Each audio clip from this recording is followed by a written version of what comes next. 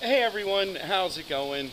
So I thought I'd do a little video today of comparing my electric unicycle to my e-bike. I know I haven't done too many videos on my e-bike, so I'm going to go over it really quick. This is a 1000 watt hub motor on this, and you can see it's just a really cheap conversion kit that you can get on Amazon. I think I paid about $250 for this at the time. And yeah, going over price, I think I paid about $250 for the bicycle itself, and then also the battery was about 250 bucks. So roughly, 750, or 750 to like maybe $850 I have, tied into this bicycle. I actually do have a little more money in it. I have a spare controller for it. It is a spare. I thought this one was bad, so I accidentally purchased another one and managed to figure out what the problem is. But anyway, this is a pretty cheap electric vehicle as far as electric vehicles go.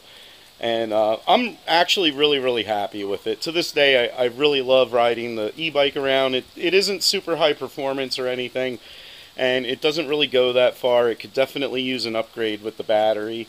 But it's a 48 volt 1000 watt hub motor, in the front. And then this is my Tesla e-wheel, and I believe this is a 1900 watt hub motor. It's on a 16-inch wheel. I didn't mention it before, but this is a 26-inch 4-inch wide fat wheel tire on the bicycle. But anyway, getting back to the Tesla, yeah, it's a 1900 watt hub motor, and I think it's just whatever, the 2 1/8 inch wide tire. It's a really tiny tire on it, But what's really interesting is both of these vehicles have basically the same top speed, although the Tesla could be made to go a lot faster, I'm sure. The top speed is 30 miles an hour. The Tesla has a top cruising speed of 30, and the most this bicycle will do is 30. And what's really interesting is the gearing on the bicycle pretty much runs out between 25 and 30, so it's actually pretty well matched. It would be nice to have a higher gear, maybe put a bigger front sprocket on it. But all in all, it's for like a conversion kit, it's really nice. And the nice thing is you can just hop on this bicycle and go. The electric unicycle, it takes, it's going to take a while to learn how to ride it and stuff. And for me, it's really a chore to ride it. It's not really as easy as it looks. And it's more like doing yoga. So after about a mile or so, I usually take a break and let my muscles like regenerate a little from the fatigue and then keep going. But the bicycle I can stay on forever. But yeah, the Tesla will go about 30 miles on a charge. I guess 30 to 50. And I believe I could actually get it. I have never dropped this thing down below like 88% or so. I only ever go on like, I don't know, maybe 5 or 6 mile rides at the most. And usually there's a couple breaks in there at a time.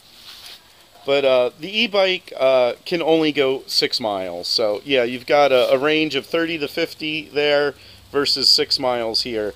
This only has a 48 volt, I think, 6 amp battery.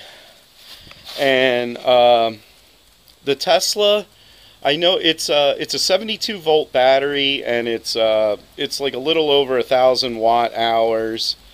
So I'm trying to put that into comparison, but it's honestly probably almost like 4 times the battery this one is. So it would be really interesting if I could hook that battery up to the e-bike and see what kind of range and power I would get out of it. It would definitely go a lot faster. It would definitely go over 30 miles an hour if it had the Tesla batteries in it. But yeah, I know I haven't done any videos in a while, and I'm trying to get into the swing of things.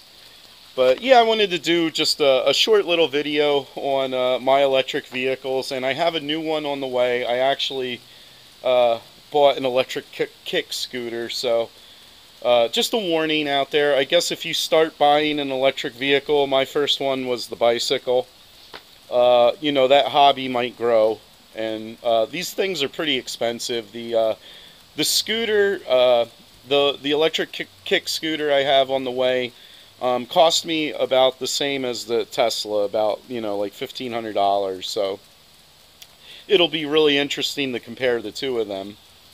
But I love all these vehicles. I don't ride the bicycle enough.